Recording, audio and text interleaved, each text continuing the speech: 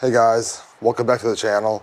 Today I want to do a quick video on how to make a capacitor bank. I posted a video where I mentioned that I could possibly make one and kind of seeing if you guys would be interested in it. I got a few comments saying yes, you guys want to see it, so here's what we're going to do. We're going to make a capacitor bank that's going to be 13,200 UF microfarad, and that would be enough to get rid of probably about 98% of the ripple, and it will provide a storage of charge for your ESC to be able to pull out large bursts of current without sagging the voltage too badly. It's very easy to do. So what I'm starting off with is I'm buying these capacitors right here. 220uF at 50 volts. You can find them on Amazon, very cheap. You can get a pack of 10 of them for like $7. So when you add these capacitors up, you have your negative on one side and your positive on the other side. You will always see this right here. The line always points to the negative, and then the other side would be the positive. So what we're gonna do is we're going to solder in these capacitors in parallel. Parallel meaning that you have them where all the negatives are facing one side and all the positives are facing the other side. So if you have them in parallel like this, you end up with a 4400 micro capacitance at 50 volts. If you put them in series, meaning one after the other, where you have this negative tied to this positive like this will give you 2200 micro at 100 volts. So what we want to do is we want to multiply the capacitance, and every time we add a capacitor, now we got 600 micro. With 6 of these in parallel, we will have 13,200 micro of capacitance. That is a lot of capacitance that your ESC will now have access to be able to instantaneously pull out of here, not having to pull out of the battery. The battery will be continuously charging these quickly, and the ESC, anytime you need a big burst of power, it will pull it out of here and not out of the battery. This should do wonders for instantaneous power and to get rid of the voltage drop and the voltage ripple from your electrical circuit on the ESC.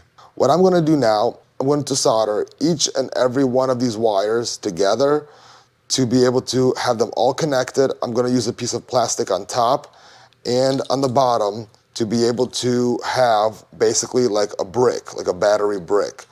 So right now I'm basically weaving the lead wire all on the wire next to it. So I go from one capacitor to the next and kind of weave them in place. And then after that, I'm gonna cover all that with solder. And then I'm gonna show you guys the final result and how it looks. So you guys can see all the wires are like weaved in and out of each other over here. So once you got that done, I basically am gonna fill them all with solder. I do wanna point out something about this is that when you make this, there is no protection in here. Very much so like a lot of RC stuff. Some batteries have protection in them, some don't, but this right here, there's no protection. So if something happens and there's a dead short inside this, it will blow up. Like it can cause a fire because there's a lot of energy that's in here, and there's a lot of energy that is coming into here from the battery. So if this gets shorted, it's gonna burn up. So you guys gotta be very careful. But this side right now is done. All of these are connected together. Like I said, individually we have 2200. After we solder them all together, I'm gonna get my meter and we'll measure the whole entire pack and see exactly what this whole entire pack equates to when it comes to capacitance. Here is the other side, all wrapped up and weaved into itself. I'm gonna go ahead and put a bead of solder across all that, and then we'll go ahead and take a measurement of how much capacitance we have, and then after that we will solder the wires. So we now have our cap bank all soldered together on both sides.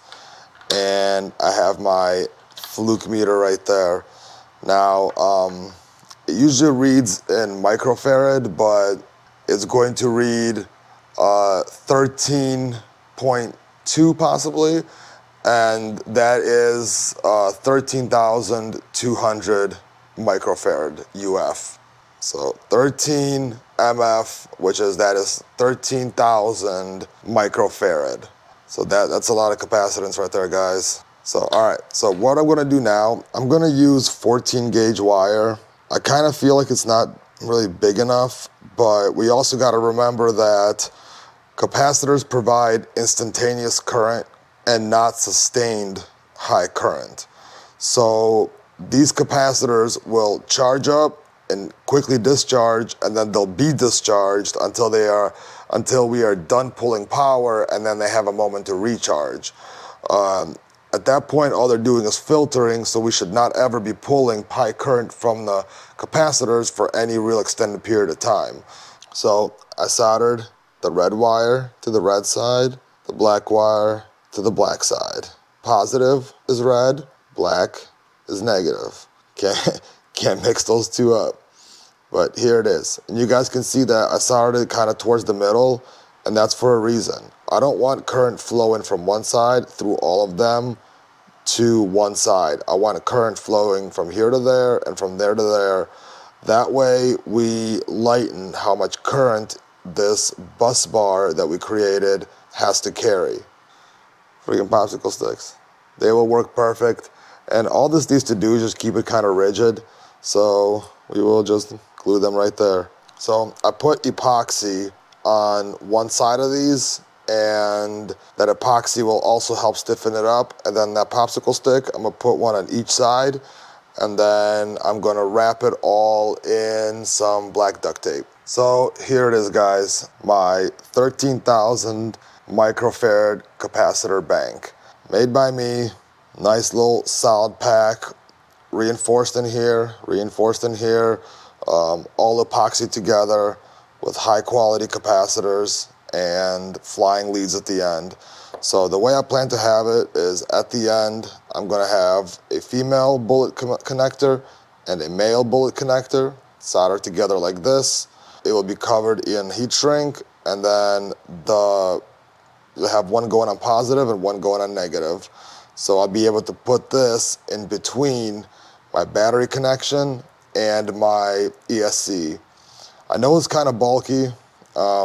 We can make smaller ones with not as much capacitance where it's not needed, but this is what I made. This will fit perfectly into the top of the limitless and provide a lot of instantaneous current. After finishing up building the cap bank, I installed it into the car, and the way I did it is I have a male and a female 8mm bullet here and there, so I can put it between the positive and the negative, so I can at any time basically remove it and then plug these things directly into the ESC, and it's gone. And if I want to put it back in, it's as easy as plugging it in and out. So everything is plug and play.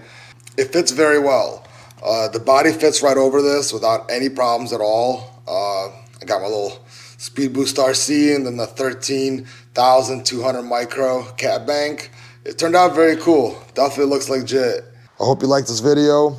I hope it taught you how to do this. Thank you for watching. Like and subscribe. I'll see you guys in the next video.